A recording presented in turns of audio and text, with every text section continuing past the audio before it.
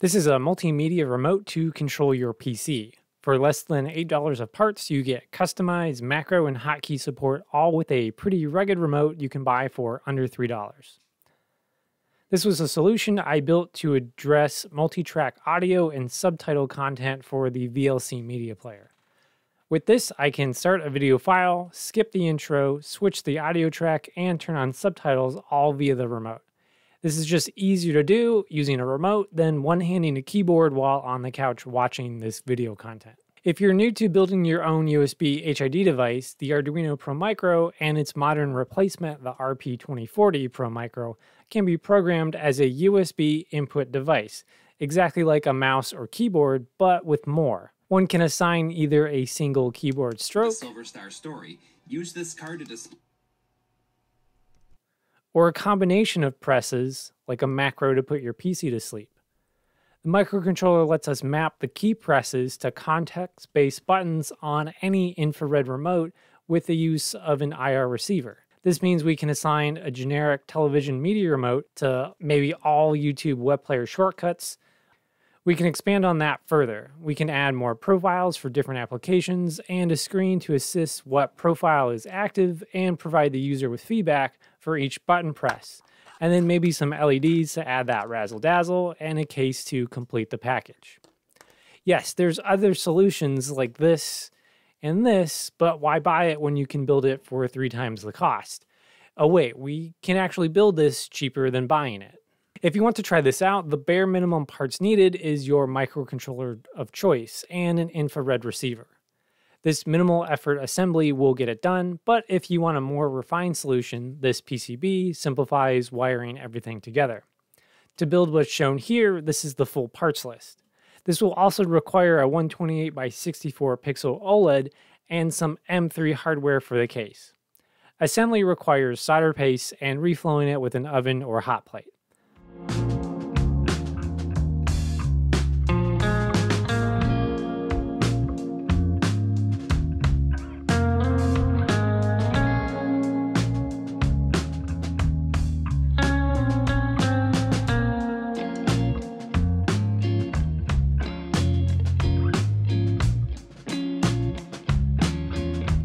I made some choices for the OLED and IR receiver mounts, basically to allow for some fit adjustment.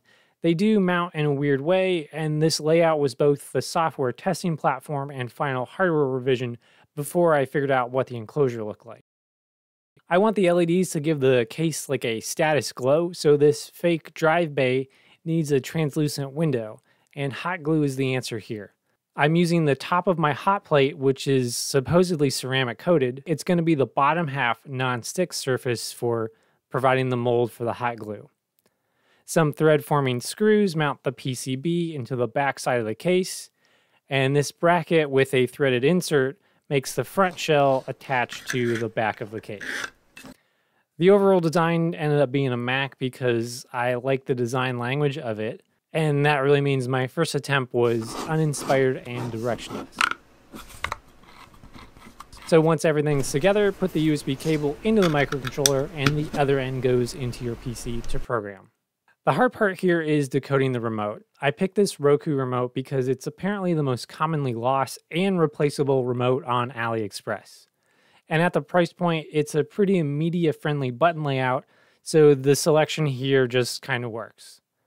The sample code that I've provided has this remote fully decoded, so if you use any Roku remote similar, even this one that's, I think, 12 years old, you're pretty much plug and play with the example code I provide. But if you want to use something different, like a different brand remote, you're going to have to go through the decoding process. This is all built around the IR remote library shown here. You can use the simple receiver sketch to figure out what protocol your remote uses, and then identify each button combo one at a time.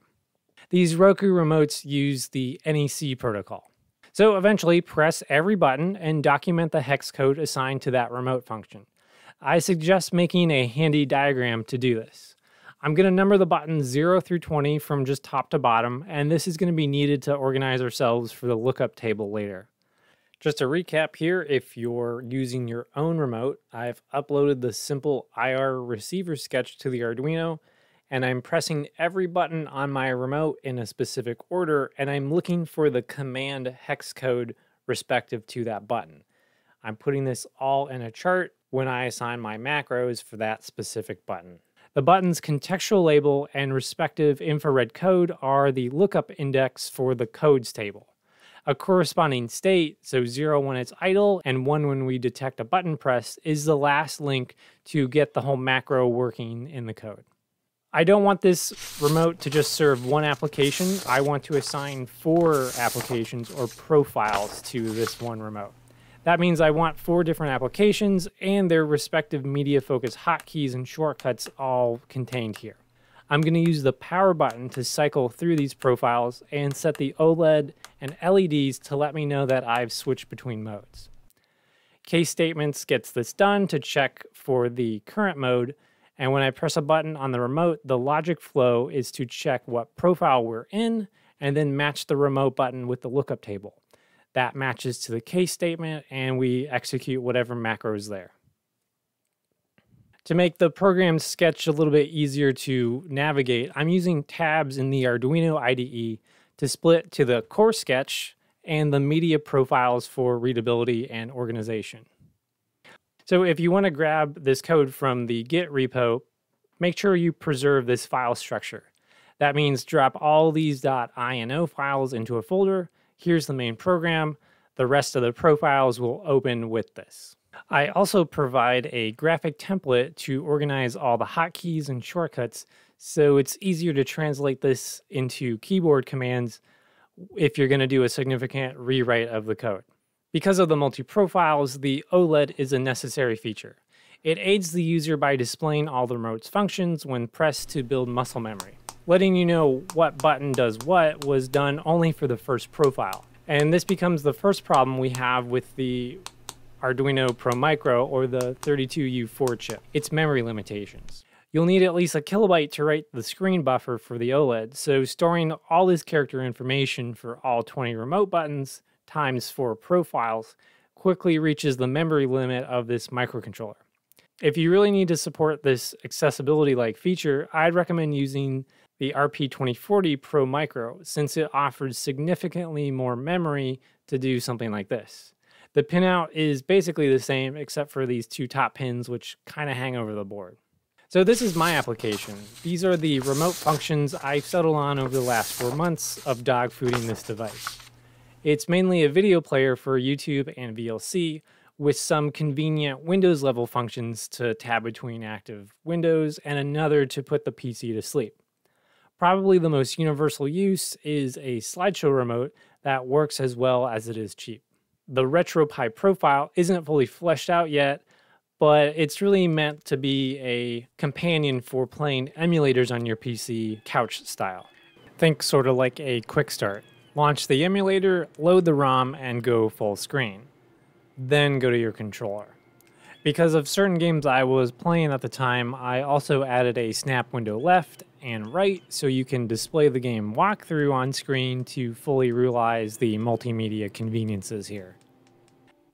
All the code, 3D print files, and PCB design files are open source. Check the video description for links and details. I hope this project gets you closer to a better PC multimedia setup on the cheap, and thank you for watching.